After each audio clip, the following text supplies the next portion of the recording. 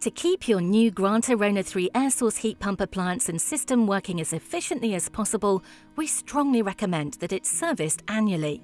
Annual servicing is a requirement to preserve your Grant product guarantee. But even if your guarantee has expired, regular servicing can identify and resolve any issues which could affect your heating system. You should contact your installer to arrange a service. However, if this isn't an option, please use our online Find an Engineer search or contact the Grant UK Service Department for assistance.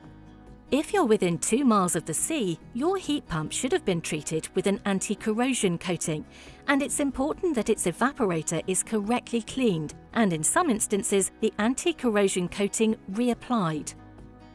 You can read more about anti-corrosion treatment on our blog. All Grant Aerona³ air source heat pumps must be used as part of a sealed heating system.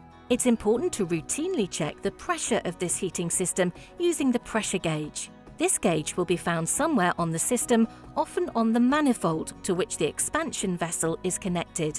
The pressure is best checked when the system is cold and should be around 0.7 bar for a bungalow or around 1.2 bar for a 2-story house.